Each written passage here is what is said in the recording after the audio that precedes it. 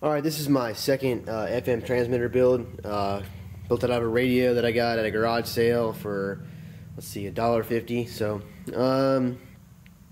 as you can see right here, the leads off my coil broke off, so I kind of soldered them in. Now the weird thing I found with this one is that when I soldered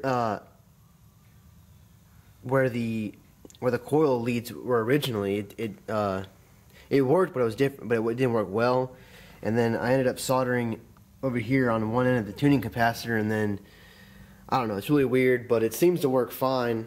I'm once again transmitting out of an iPod, so I guess let's go ahead and give you guys a little demo.